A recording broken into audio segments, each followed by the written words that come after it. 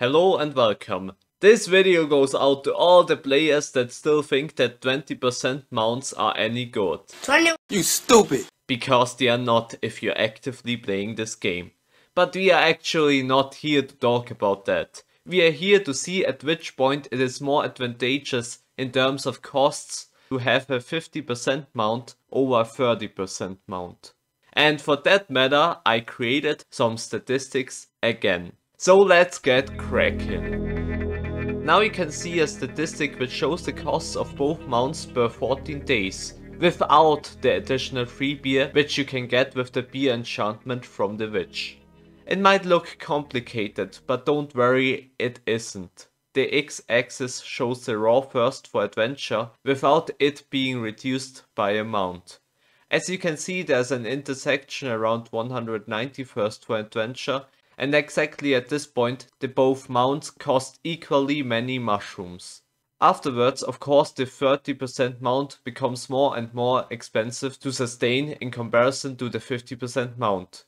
This goes on until it reaches its max capacity, while you can get way further with the 50% mount.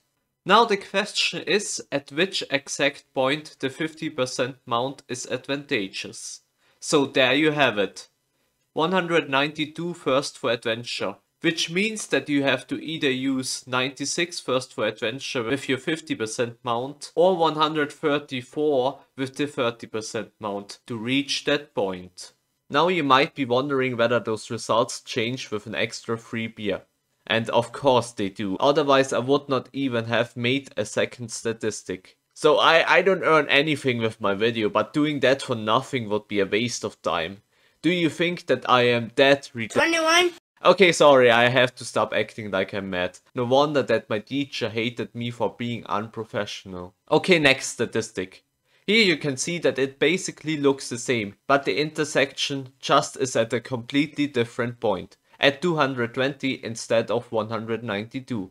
And if you convert that again into mount values, it is almost exactly 110 first for adventure with the 50% mount, and 154 with the 30% mount.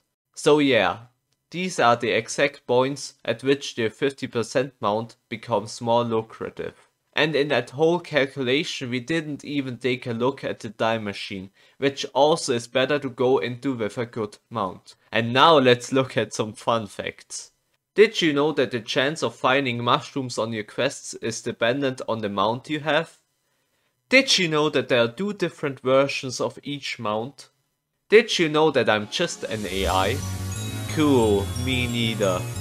I hope you did enjoy this video and I made you feel as awkward as possible. Goodbye.